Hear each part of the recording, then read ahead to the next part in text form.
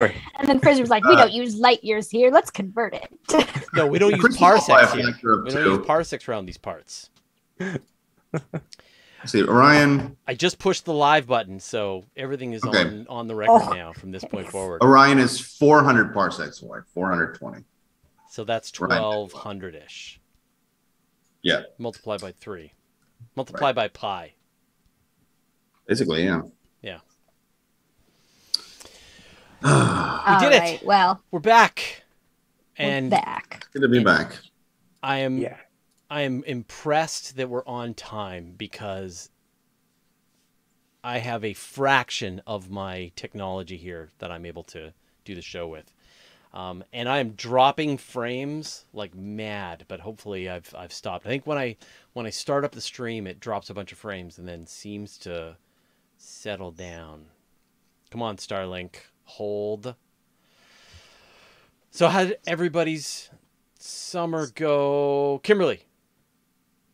It was a summer. It got warm and now it's not warm anymore. And everything else in my life pretty much stayed the same. Yeah, everything. There was still a pandemic. I was still working from home. Yeah, everything's just a timeless blur. Days one after my the hair other. changed from purple to red. Trapped. That was the most eventful thing that happened this summer. I changed my hair color. Right. Trapped in the jail that is your house. That is. Did some gardening. Nice. There was lots of tomatoes. I got lots of tomatoes this year. Maybe Chris. that was the most eventful thing that happened. Chris, how was your summer? It was pretty hot. I think this summer in New York was like pretty hellish. It was like 90 degrees quite consistently. So not a lot of time spent outdoors, but I'm very much looking forward to fall weather and all the beautiful trees and the sweaters. So right. I'm in a much better place. Finally, you could dig into those sweaters. Yeah, Alex.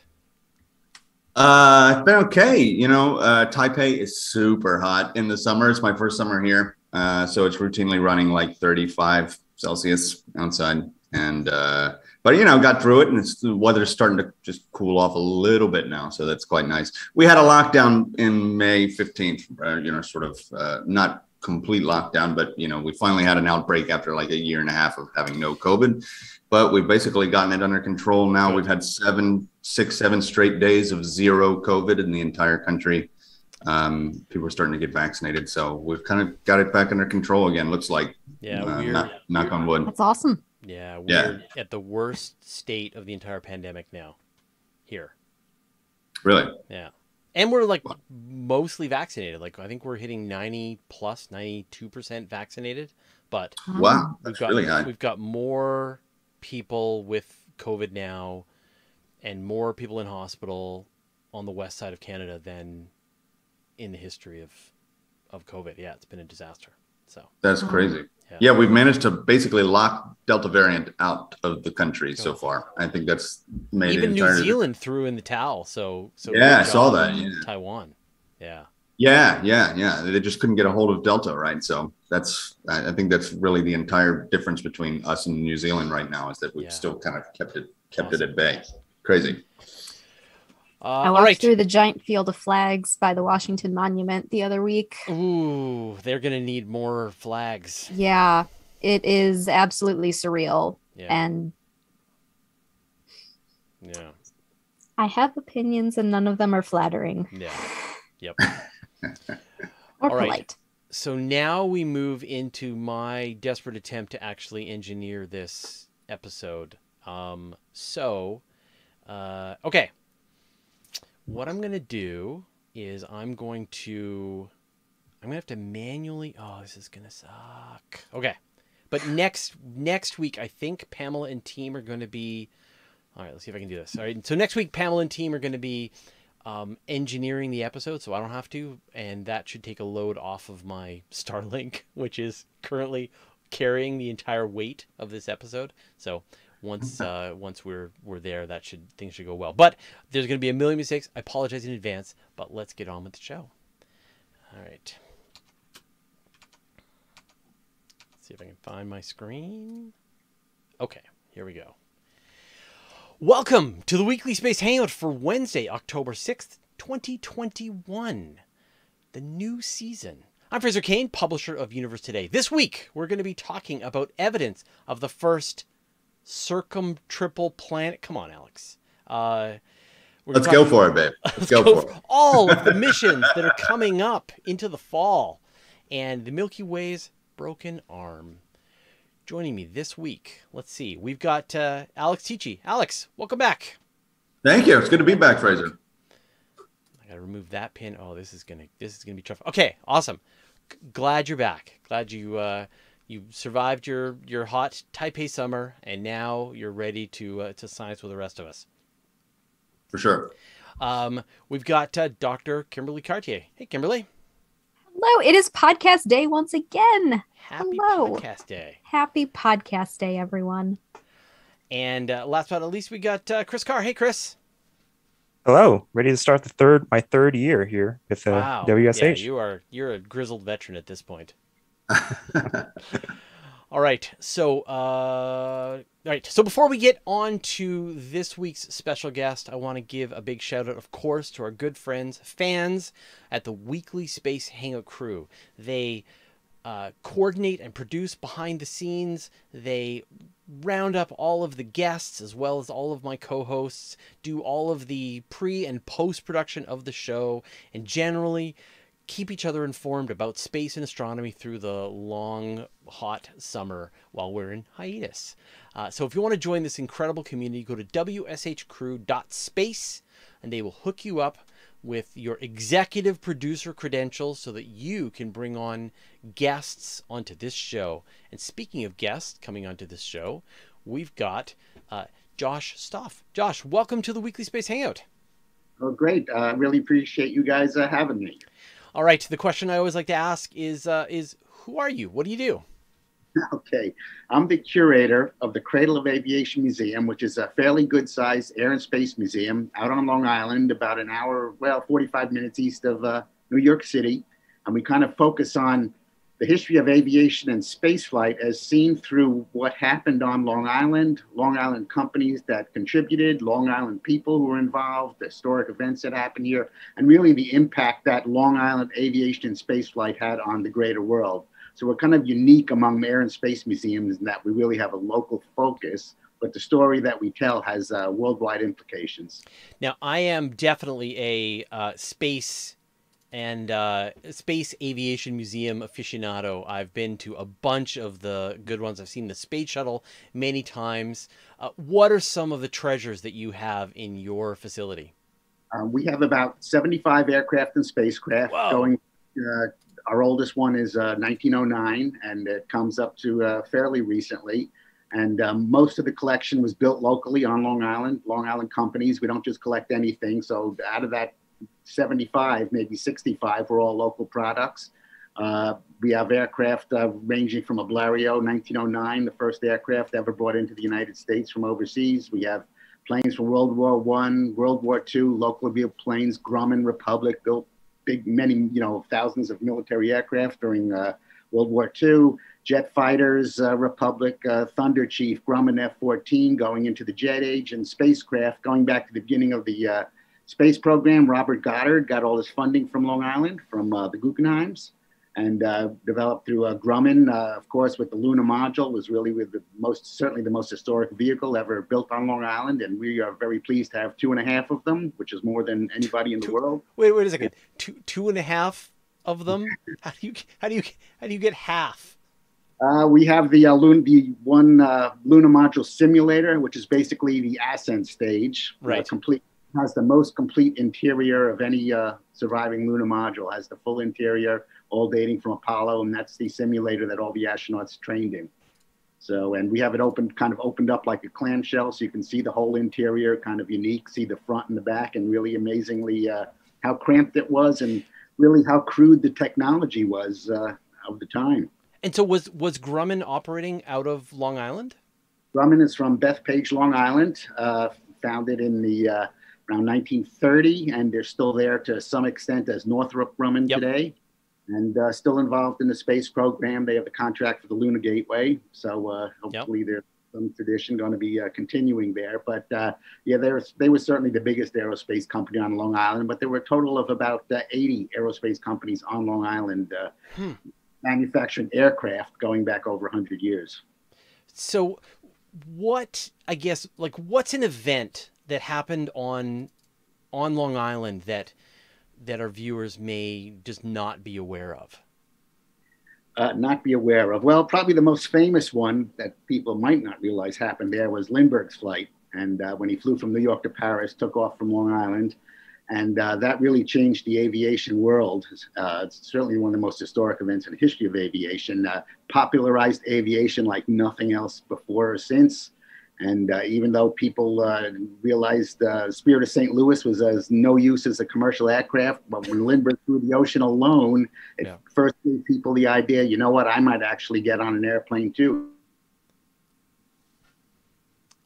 Because people really weren't flying before that, reliable. But when Lindbergh flew from point to point, he got to where he was going on time and got there safely. It really revolutionized the way people viewed aviation. So that really changed the world. That's as far as a single event on Long Island. And I would say military production in World War II was another highlight. So many, a high percentage of American fighters built during World War II were manufactured locally, going into jet aircraft in the war. And of course, in the Apollo program, Long Island was one of the centers of what was going on in Apollo. All the astronauts were here working lunar module training here, and it was really cutting edge technology of the time. It's pretty amazing how, like during the Apollo era, and even during the space shuttle, and even with SLS, parts of the program were built across the entire United States. Pretty much in every state had some role to play in bringing these together. So what is something with I guess a Long Island bent that you would love to get your hands on? What's your white whale? Oh boy, that's a good question. Well, something of course we'll never get is a space shuttle, because about half of that was built on Long Island. Really? Actually, Grumman built about half the space shuttle, and another company, Republic, also built the tail, control surfaces. Republic, Grumman built the wings, the ailerons, landing gear doors. And so I would say half of it was locally built. We're never going to see a space shuttle. There's an Enterprise in New York City, is as close as we're going to get. We do have some large chunks of space shuttle, though, including part of a large piece of the tail that was flown quite a few times. So it's hard to say. I mean, it would be nice if we could, down the road, get a module of a mock-up of the Lunar Gateway to kind of bring our story up to date. That would be very cool to show people some cutting-edge technology. So, you know, I'm always poking around looking for something relevant to add to the collection. Well, there's even more to it. Like, I know Northrop Grumman is working on some lunar landing. They developed a prototype for a lunar landing system. I know they were considering that. So it'd be interesting to see sort of what the future of, you know, I think the contract went to SpaceX, but they were considering like a private lunar lander with, I forget who they were working with. They were teamed with, you know, Blue Origin. Yeah, exactly. So anyway, there's a lot of great, I mean, I get a chance to see all of this great technology that I'm sure it's just cardboard, right? But they're showing off what this thing is going to look like, and showing, you know, they're inflating the balloon, and when nobody's looking at, you know, it starts to deflate again. But to see some of the alternative pathways to space exploration would be great for people to be able to see and get inspired by some of those ideas. But I had no idea that much. If you know, even if you could get your hands on, say, one of the space shuttle's rocket engines, you'd probably have to give it up again because they're all getting fed into the SLS at this point. Which is hard to believe that they're recycling used space shuttle engines for that program. You know that. Well, SLS is a whole nother story. We won't get into, but it's not a happy story so far. Well, they're the most. I mean, the RS-25 engines, the ones that came with the space shuttle, are the most beautiful engines that humanity has like ever created. The most high performance engines. They're the Ferrari of rocket engines, and you know, the space shuttle tried to bring as many of them back to Earth as possible, and now SLS is just going to be ditching them into the ocean, which breaks my heart every time I think about this. But so where does the museum go from here? Well, we're raising money to put a big new expansion onto the museum, a good-sized building, which would certainly make us a much larger player than we are now for showing new aircraft and spacecraft and new room for education space and a proper library archive. We have really a substantial archive that we've gathered over the last 40 years, and really we're one of the focal points for the Apollo program archives. We have certainly the best lunar module archive, photos, papers, manuals, everything. So, and it's really never been properly preserved and shown to the public. So it would be exciting to have this world-class archive and, new exhibit space going. But museum, we were doing great, before COVID. Now our attendance is not what it used to be, but our attendance pre-COVID was about 350,000 people a year. Probably top 10 in air and space museums in the United States. So we were doing great. And I mean, that attendance is coming back slowly, but it's definitely coming back. And I think by spring we'll be back to normal. So that's... And so now, even during the pandemic, you are back in operation. I'm sure there's various regulations required. We are back. We were only closed for 2 months, right at the beginning in that spring, and we've been steadily coming back since then. So the public attendance is basically back to normal. We don't have the school groups. We used to do great with the schools, and I don't think we'll see them until the spring. So if people want to keep track of what you guys are working on, maybe get a chance to see what you have at hand, where should they go? Well, we have go to our website, www.cradleofaviation.org. One word, Cradle of Aviation, and there's a lot going on. We have a big dome theater, and we do once COVID's listing, we do a lot of events that are very popular, and we're always adding new things to the museum. A museum is never done. Every single year we add new exhibits, we add to the collection. We slowly make the museum just keep getting better and better. And it's a story that really won't end, because the story of aviation spaceflight doesn't end. We're probably in the middle somewhere. So, it'll just keep getting growing and getting better over time. And that's the way it should be. Yeah. Awesome. All right. Well, thank you so much for taking the time to chat with us today, and good luck navigating out the other side of this pandemic. All right. Well, and getting that space shuttle. All right. Thanks. Thank you. All right. Apparently, so let's see. Why did this happen? There's something wrong with the output. So let me see if I can fix it. Oh, I know why. That's not it. There we go. Okay. Apologies. At some point it went off of live and the full screen and screwed up. But I warned you that this is what's going to happen, everybody.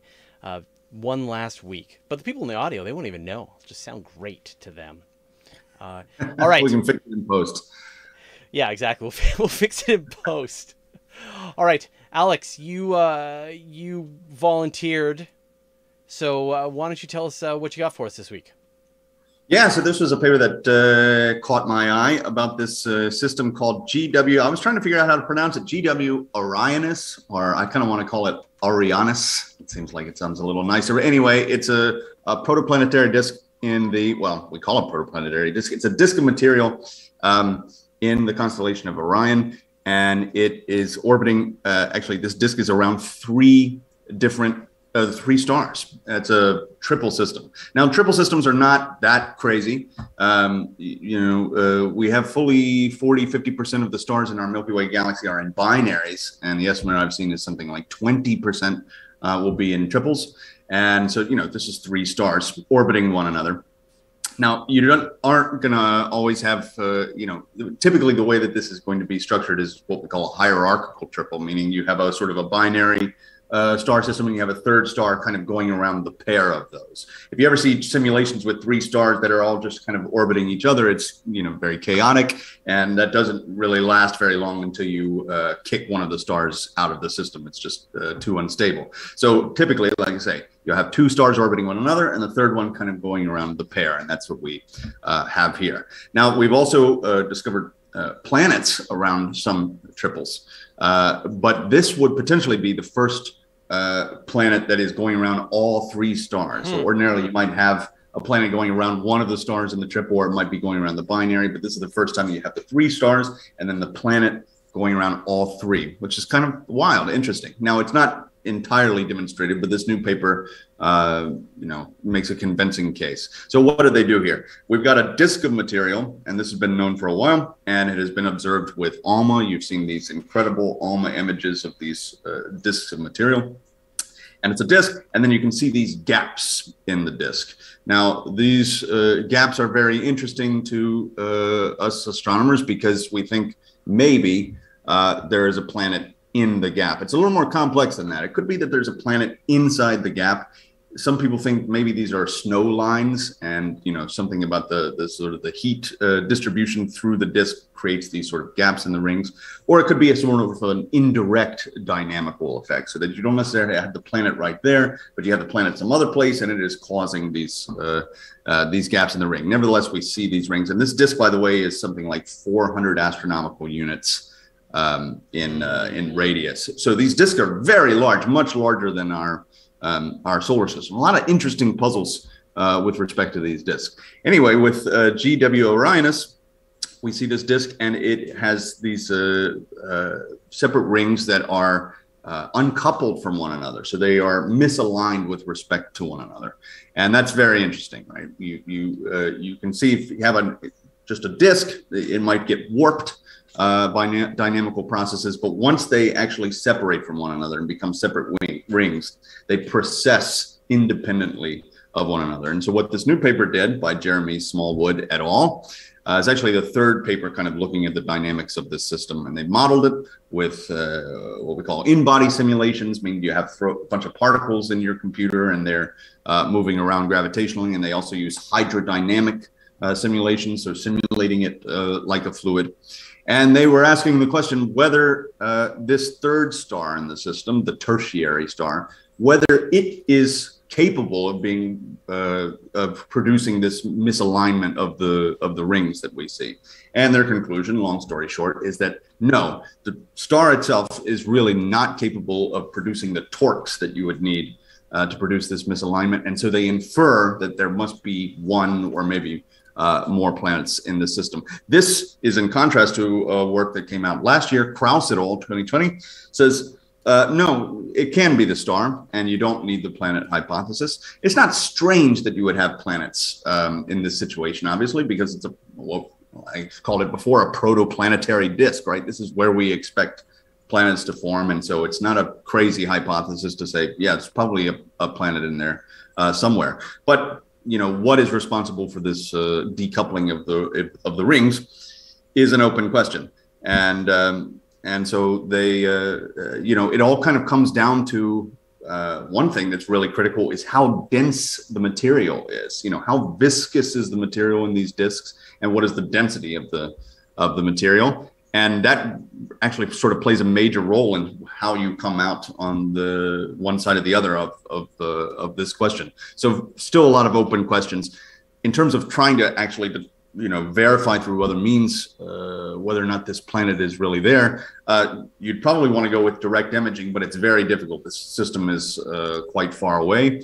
And also just the fact that you're, by the way, being far away means that the angular separation between the star and the planet is going to be quite small. So that's challenging. You'd also, think about ordinarily. You said 400 AU, right? Well, the disk itself is quite large. The planet, they say, would maybe be somewhere around 100 AU or so based on their modeling. But the system is about 1,300 light years away.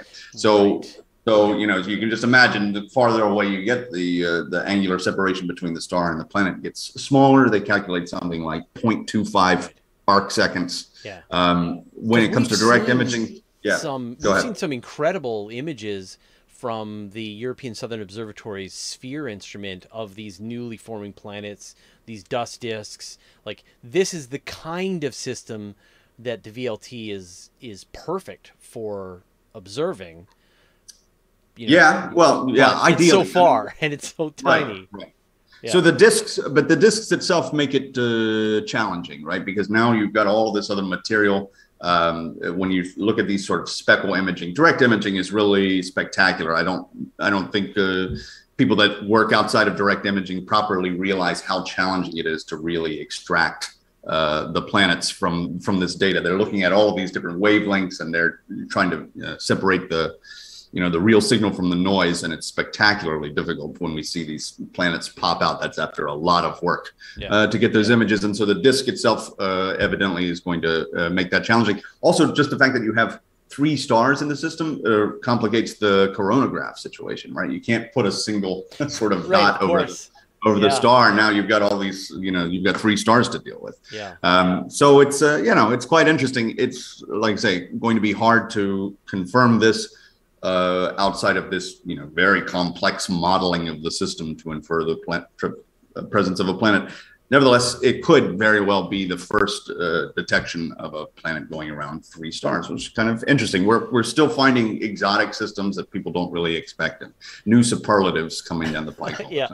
So then, what is the long-term stability of a system like this? I mean, as you said, the classic binary planets that we know of, you either get the 2 stars orbiting around each other and that planet going around both of them, or you get the stars with enough separation that the planet can orbit one or the other and not get into any kind of mayhem. 3 stars orbiting each other, and then the planet around all of that. I mean, you've got to have some wacky 3-body interactions happening with those stars. Is this stable? Presumably. So this particular paper didn't go too much into long-term stability. Of course, these are young systems. It's only 10 million years old or something, or maybe even younger than that. And so, it's certainly an open question whether or not a system like this could live for billions of years. But that was sort of one key part of this paper, was they had to determine, how do you model this thing? And what they did was they said, well, this interior binary is separated by about 1 astronomical unit. The tertiary star has a separation of about 8 AU. And so one of the first things they do is can we model this as a binary rather than a triple? So we'll treat the inner binary as a single point source, and the tertiary is sort of the second in the binary. And in their simulations, they say, for all intents and purposes, this can be approximated as a 2-body system. And then the planet is going around both of those. And when we think about binary planets, there's really 2 configurations. Excuse me, a planet going around a binary system. There's 2 configurations, right? It could either be going around both stars, or it could be going around the one. We call this a P-type circumbinary, or an S-type, S for satellite versus planet-like, satellite-like. And so in this case, it would be like a P-type circumbinary. It just so happens that the inner single source is 2. I mean, it sounds like it must just be in perfect balance. That you've got the 2 stars are orbiting each other, the 3rd star is orbiting them in a way that is stable, and then the planet is orbiting the gravitational average of all of those stars in a way that is also stable. And maybe that planet has a moon, and maybe that planet's moon has a moon. Who knows? But so you're standing on the surface of this planet and you're experiencing sunrise, sunset. What are you seeing? That's a great question. So they actually mentioned this just as a point of curiosity, I suppose. In the paper, they said, unfortunately, if you're standing on this, or maybe this was in one of the articles about the paper that I read, now that I think of it, but you're at maybe 100 AU, so very, very, 3 times. Right, so your eyeballs are frozen and you're encased in solid nitrogen. Super, super cold. And so you're very far away from these host stars. The inner binary, they said, would just look like a single star. I mean, you wouldn't even be able to really resolve this 1 AU difference with your eye, which is quite remarkable.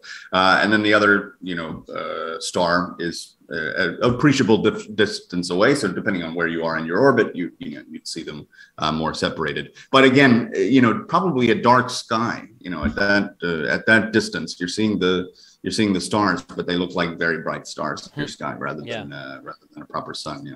So it's like you would never see like a really brilliant separation of the 3 stars and a hot Tatooine desert landscape. You're always just going to see just like 1 star that you maybe, it's really dark. It's like nighttime all the time, even when the sun is out. Yeah. Yeah. That sounds That sounds mediocre, but still very cool. I'll stick with Earth. Yeah. Yeah, I'll- exactly. Yeah. Still the best planet in the universe.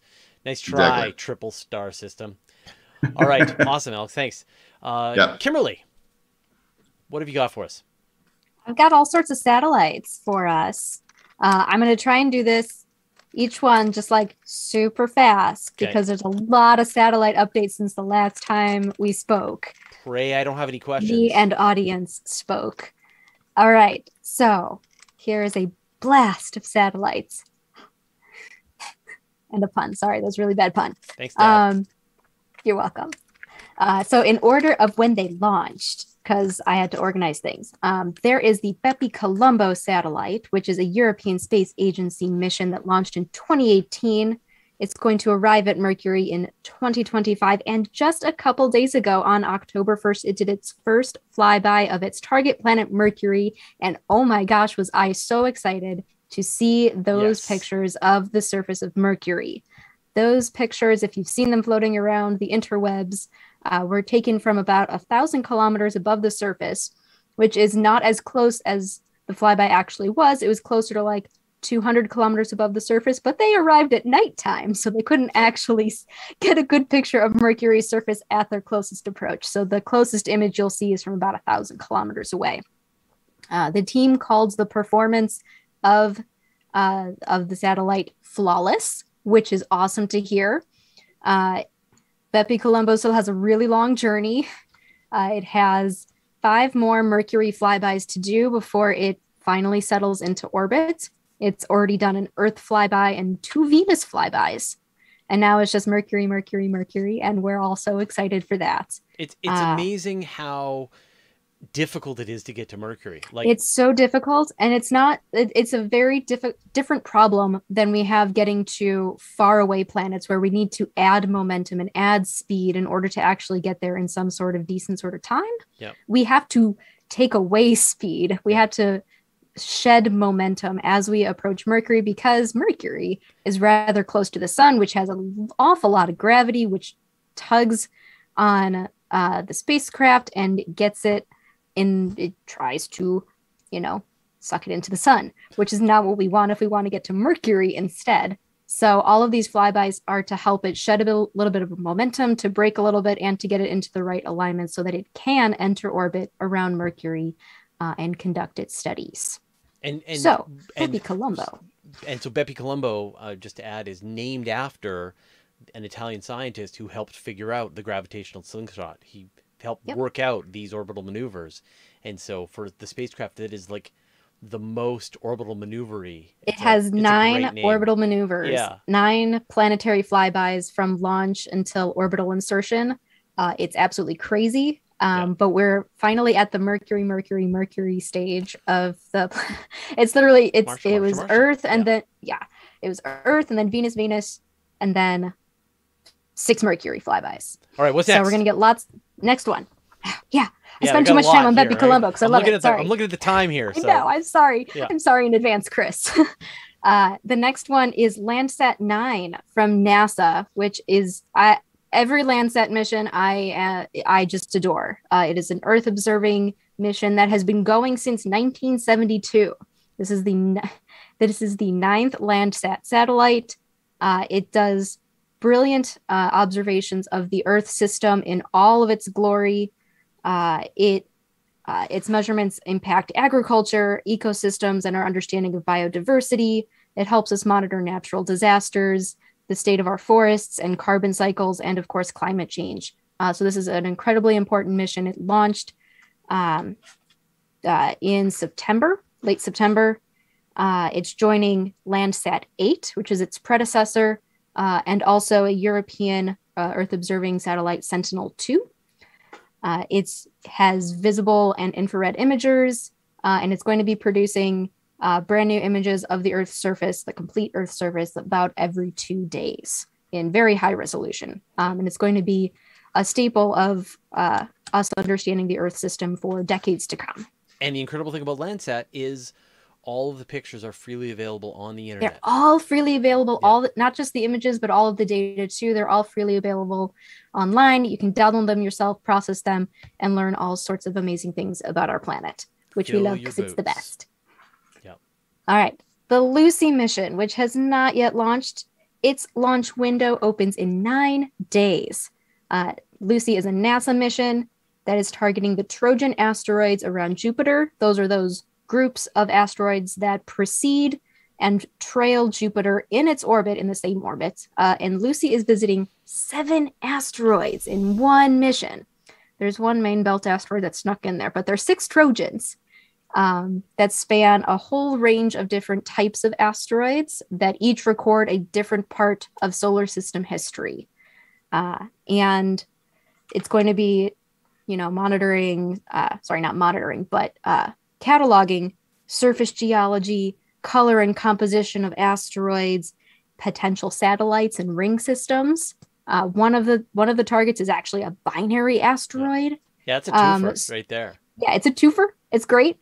And these are going to be some of the closest images we're getting of these types of asteroids that we've ever seen, as well as the first mission to actually visit Trojan asteroids as opposed to just main belt asteroids, which are cool, but they're not Trojan asteroids, which probe a different type of solar system dynamics and a different part of the history of the evolution of our solar system.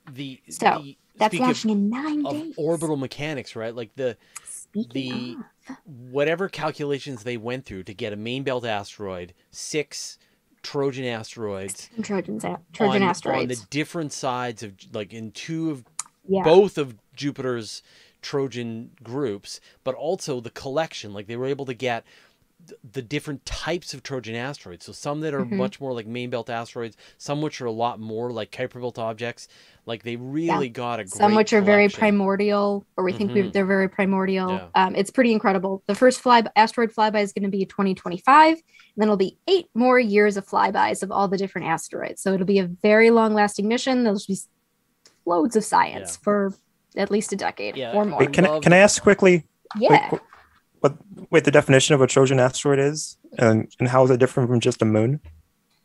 Trojan asteroids are groupings of asteroids that are at different Lagrange points with that co-orbit with a planet. So Jupiter has a group of asteroids that are at the same orbital separation from the sun, but there's a group that precedes Jupiter at a Lagrange point, and then a grouping that trails Jupiter at a Lagrange point. So we think that some of them can have the same sort of compositions and grain structures and mineral structures as main belt asteroids, but by and large, we don't really know all that much about them because they're too far away for us to see from ground-based satellites, and none of our Jupiter missions ever really got close to them. So we think we have some very broad generalizations about what types of asteroids, what types of rocks they are, and things like that. But actually getting up close and getting to map their surface compositions, how much they've been cratered or altered on the surface or weathered, will really help us understand a lot about sort of that period of solar system history when those rocks were created. So there are as many objects in Jupiter's Trojan belts as there are in the main asteroid belt. Like, it's literally a second asteroid belt that you didn't even know about. Yeah. It's a lot. Wow. How can that be? It must be so dense. Or they're small. I don't know. Wow, I never heard that. I guess we will see. Yeah, there's just a lot of objects. Jupiter's gravity is really intense, and so it throws stuff in. It's constantly pushing stuff out of the main asteroid belt, and also driving stuff into it, and also capturing stuff in these Trojan regions, keeping some stuff for themselves. And Earth has them too. They're just like the Trojan asteroids in Earth's orbit are tiny because just little small guys. Yeah, small. Yeah, like just like 5 kilometers across and stuff. While the ones in Jupiter are hundreds of kilometers across, dozens of kilometers across. Okay, I have 3 more. I'm gonna go quickly. There's gonna be 2 really fast ones, and then the big guy at the end, which we all know. In late October 21st, South Korea is launching a rocket. It is the Korea Space Launch Vehicle 2 called Nuri, and it is their first launch from their new space center.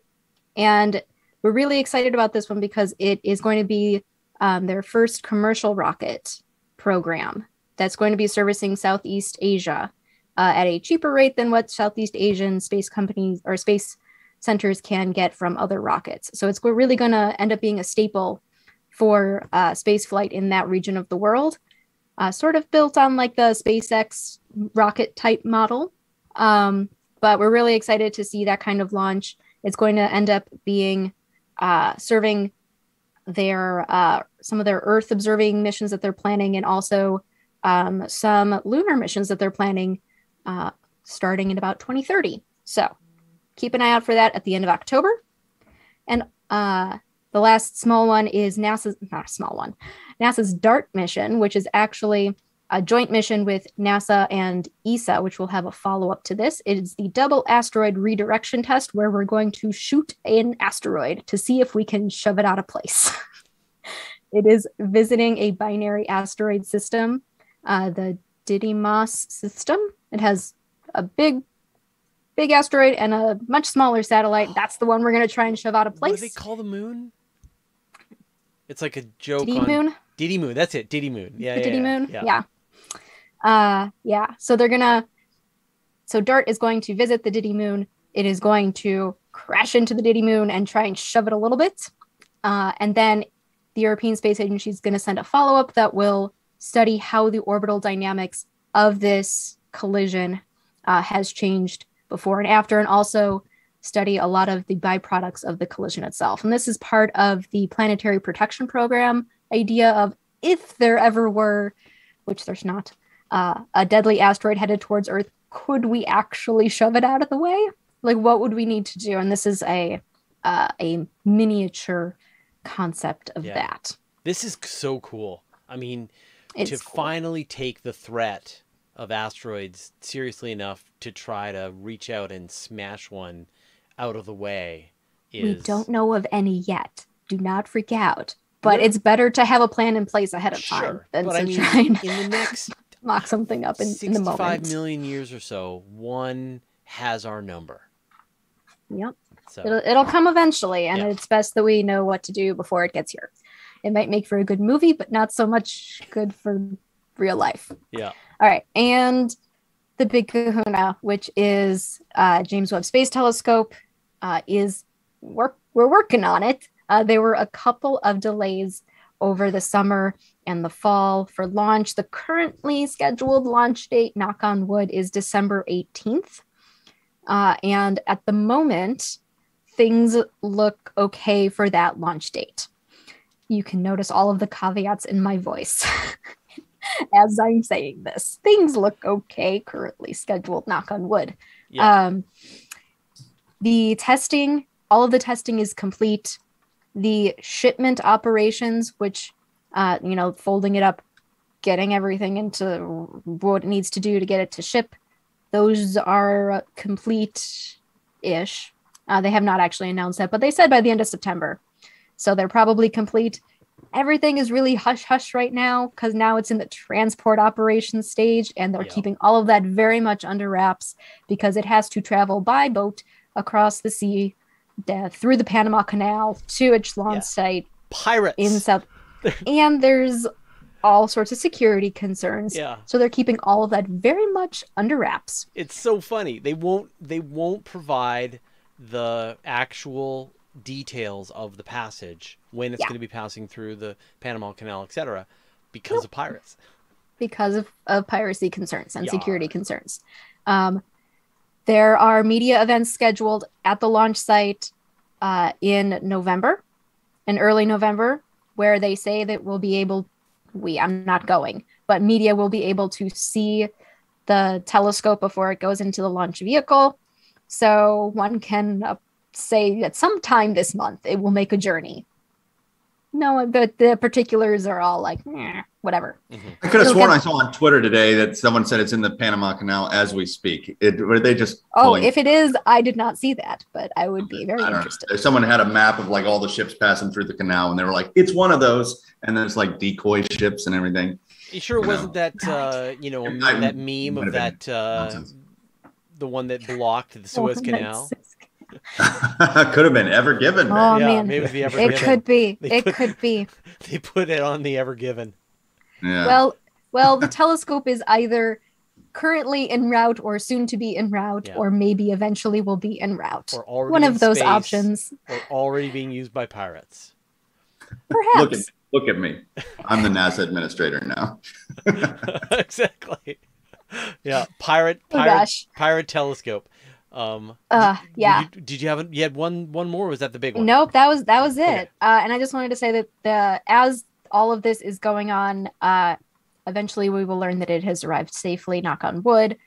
They're still doing all sorts of testing, getting the communication systems and the computer systems up and running, and testing everything here in Baltimore at the Space Telescope Science Institute. They're rehearsing launch procedures. Things are still very much in motion.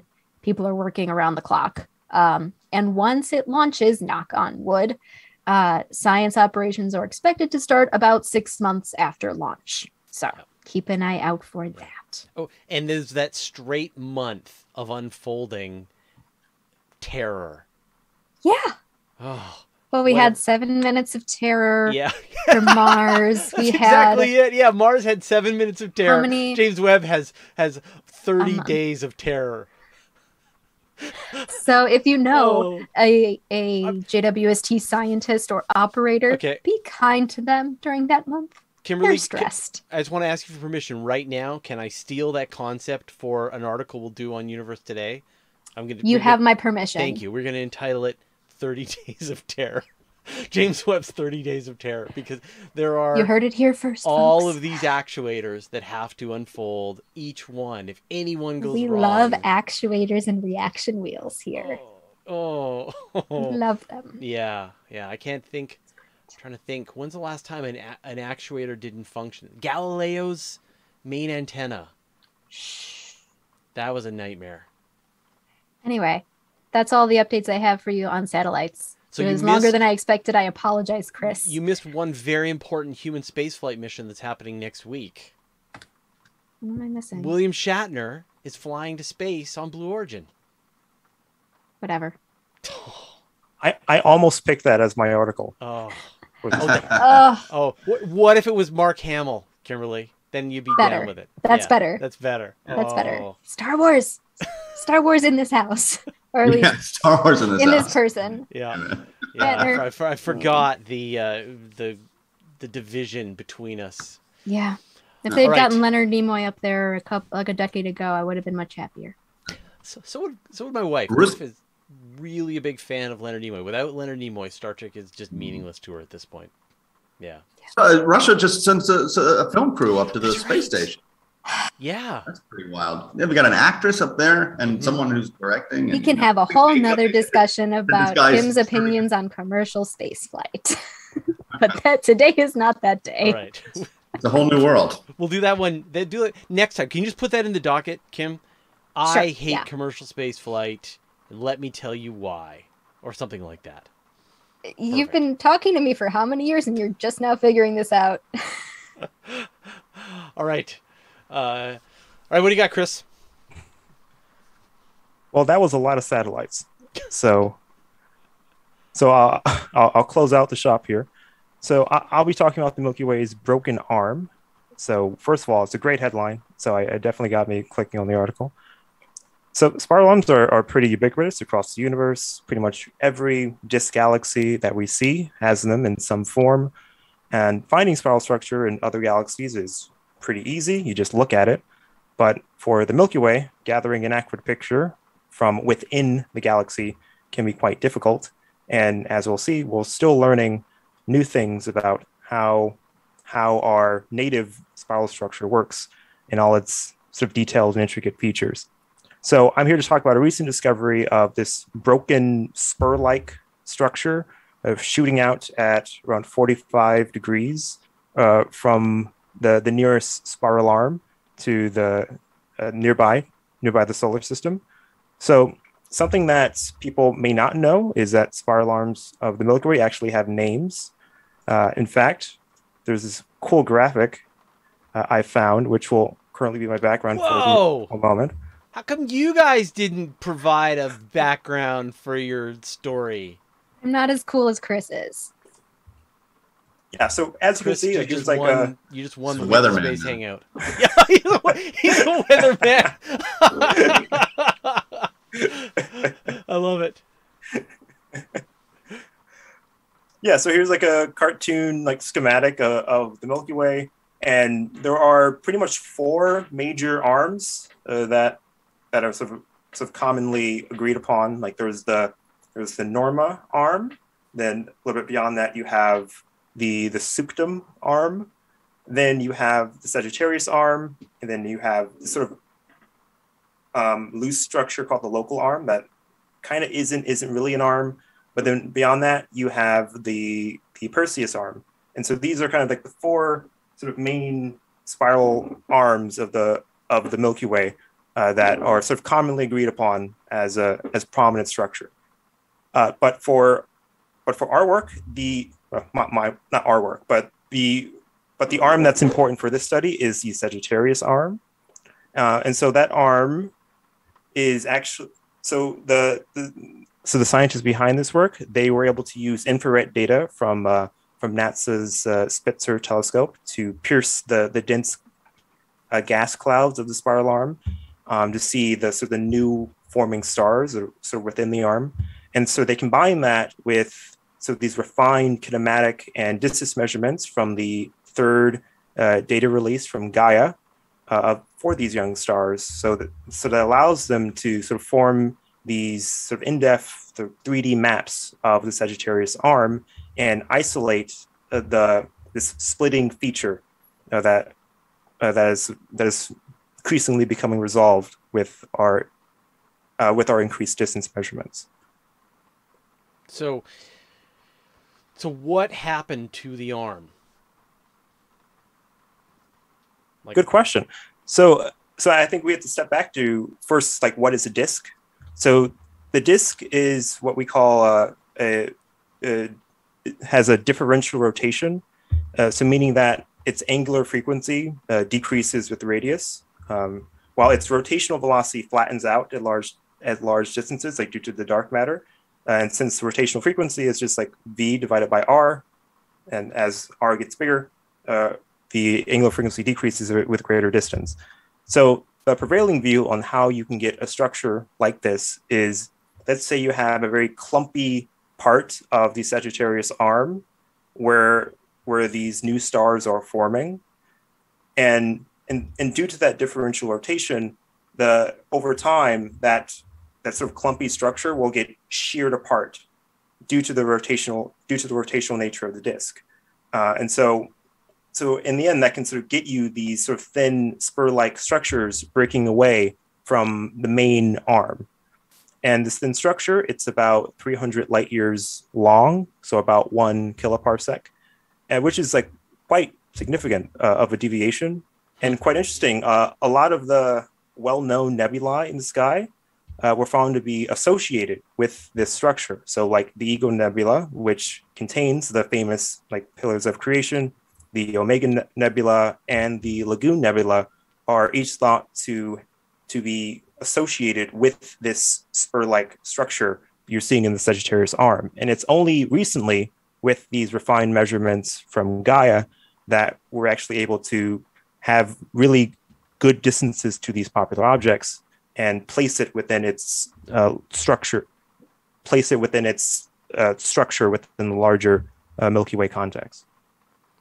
So is this, like, when I kind of imagine a spiral galaxy like the Milky Way, and you see those spiral arms, I'm imagining, like, I understand that the arms aren't actually stars; they're density waves. As the you've got the central rotation of the disk, and as you've got these clumps that are moving and turning, different stars spend time in the spiral arms, and during those periods, you get certain amounts of star formation. But does the configuration of the arms change over time? Like, I don't know, imagining sort of like a river. Over time, the river, new channels form, and what was maybe in the past, the Milky Way had 4 spiral arms, and maybe now it has 2, and the spiral arms are different shapes and sizes. and we're watching one of these changes in real time. Am I a crazy person? I know it's two separate questions. Oh, not at all. Yeah, I think you're as about as crazy as many sort of galactic dynamicists.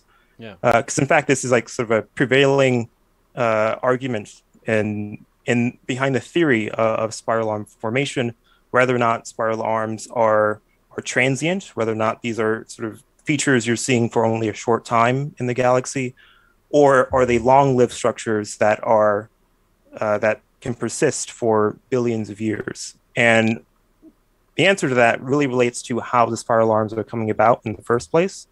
So if the spiral arms are a product of a disturbance in the mass density, as you're describing, like the more density wave theory, then yeah, those structures can be long-lived and last for billions of years. So if the spiral arms were a product of a recent encounter, like with a neighboring satellite, then that can disturb the matter distribution in such a way that these spiral arms can be there and persist for quite a while. But if the spiral features are just present, say like in the stellar distribution or in the gas, I think these are commonly referred as flocculent spiral arms. Then these are quite transient, and over time the pattern winds up. So in a matter of a few hundreds of millions of years, as the disk rotates, the features are mixed up and into the disk, and so it eventually sort of withers away. And so this break in the Milky Way's spiral arms is not the first time this has happened, and it won't be the last. Like, this is just part of how the galaxy changes and evolves over time. Oh yeah, absolutely. We've actually been able to see these spur-like structures in other disk galaxies, and so it was really a question of whether or not the Milky Way, whether or not the spiral arms are smooth or possess these sort of wicked offshoots in the form of these spurs. And so this is a step in the direction of realizing that full complicated spiral structure of the Milky Way. That's really cool. It always just baffles me that we have any idea of what the Milky Way structure is, because we're living in the middle of it. It is literally like asking you, what does the outside of your house look like? And you looking at reflections off of cars driving by or buildings that are across the road and just getting slight hints of what it even looks like. Yep, and that's why every night before bed, every galactic dynamicist bows at the shroud of Gaia. Yes. All hail Gaia. Yeah, the hardest working telescope in space exploration. Yeah, I love Gaia. That's such a good mission. All right, well, we've reached the end of our hour. I had to shift to the Brady Bunch view just because I just can't manage switching cameras back and forth, and Zoom wasn't going to behave. So hopefully this is the last time we go through this. Before we close things up, I want to give people the chance to shamelessly self-promote what they're working on and for people to be able to find out more. So Alex, back around to the beginning, what are you working on? I am working on finding planets in TESS. This is my first time doing like a legitimate planet search with a student that I've been working with. His name is Chetan Chawla, and he's going to be applying for graduate programs soon. So I hope he finds a place somewhere, because he's fabulous, and he's been doing a lot of great work looking for these planets in TESS. And I'm also working with microlensing, looking for exomoons with microlensing. This is, people have done a little bit of this stuff, but it's pretty awesome. Microlensing is amazing. And I'm just sort of dipping my toe into it. But there was a paper we just covered on Universe Today. I don't know if you saw this, talking about a technique for finding moons by looking for magnetospheres, that there's like a way that the interaction between the planet and the moon would generate a magnetosphere in a very specific way that would give off a telltale signal, and you could infer the moon is there. I'm not sure if I saw that particular paper, but yeah, these sorts of planet-moon interactions, we're still trying to come up with novel ways of finding these things, short of having, data that we can really just pick the moons out easily. You go back to the chalkboard and try to dream up of new ways of doing it. So these papers are coming out all the time. People coming up with novel approaches, and they're all pretty interesting. So if people want to follow what you're doing, where should they go? Follow me on Twitter is the best place, @AlexTeaching. Perfect. Kimberly. Yeah, so I've been spending a lot of my time getting ready for a very exciting live streaming event that EOS, which is the magazine that I write for, is putting on at the end of October. We're partnering with a very familiar face and friend of Weekly Space Hangout, Paul Matt Sutter, to host this live streaming event with us and talking with some of the first astronomers who are going to be using JWST to study exoplanets. So cool. And what are they expecting to find. And so registration for this event opens tomorrow. So it's been a very exciting lead up to when registration for the live streaming event opens. You can find all the links to that on my Twitter tomorrow, actually, at AstroKimCartier and at AGU_EOS. All of that will be up. So that's what I've been doing for the past month. That's exciting. Cool. I love the fact you did a profile of Morgan. You're bringing Paul, friends of the show, bringing you into my job. Fold. I feel like we are now turning into the old guard of space media, and all these connections are starting to pay off for everybody. So I'm glad you're able to keep paying it forward. As I've said, WSH has been just a fabulous networking experience as well. And it is paying dividends, and I love it here, and I'm going to keep coming back. Right anyway, check out registration links tomorrow. Excellent. All right, Chris, what are you working on? I've mostly just been working on a slew of papers that I hope to finally get out before the end of the year on all things galaxies, either about the Milky Way and its encounter with Sagittarius, and also in some pen and paper theories about galaxy formation. So been working on that. And also I eventually have to start thinking about my thesis and formulate how all that fits together. Yeah, one does not simply think about their thesis, I believe, is how that goes. but enjoy. Thanks. Praise Gaia, of course. Yes, praise Gaia. And if you want to follow me and learn more, follow me on Twitter at @TheRealCcar. Fantastic.